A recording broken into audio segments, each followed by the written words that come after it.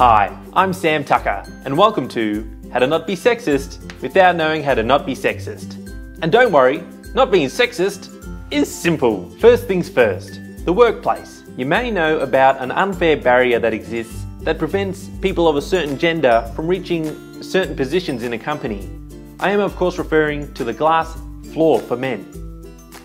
Also, women tend to get paid less in some positions than the same work that a man would do, which is totally unfair. An exception to this, of course, is the porn industry, which does make you wonder who's really getting screwed in those videos. Now, stay-at-home mothers work the equivalent of 2 full-time jobs without even getting paid, which is crazy. And why a lot of men quit that job. Sex. Men are not always in the mood for sex. Sometimes they're in the mood for chicken. Or bacon. But yeah, otherwise sex. But women want it just as much as the men do. I'm talking about the bacon. Now, generally speaking, when a man has had many sexual partners, it's considered a good thing. Whereas if a woman's had many sexual partners, it's considered a bad thing. Which asks the question, where's all this sex happening and how can I get some? Conversely though, a virgin woman is seen as a good thing, but a virgin man is not.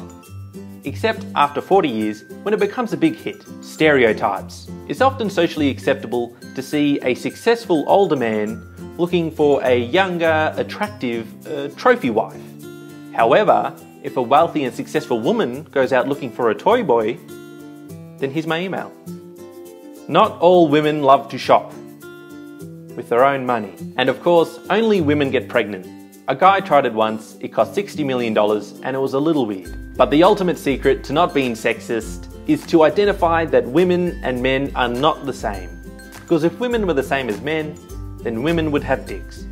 And no one wants that. Well, I hope that's cleared things up. But just in case, here are a few final tips on how to not be sexist. Never stare at someone right between the boobs. Don't touch a colleague's butt until quarter time. And while you can't objectify women, you can womenify objects. And that is how to not be sexist without knowing how to not be sexist. Share this video with your friends to help them in this area, and subscribe for new weekly tips.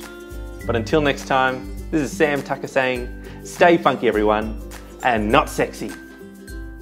Subscribe today! Funk it down! I'm Sam Tucker, and welcome to How to Not Be Homophobic Without Knowing How to Not Be Homophobic. Marriage. In 2015, the American Supreme Court legalized same-sex marriage across the United States, which was heralded as the gayest decision ever. Here are a few more tips. Women can wear boys' clothes without being lesbian, men can have emotions without being gay, and gay people can be emotionless without being straight.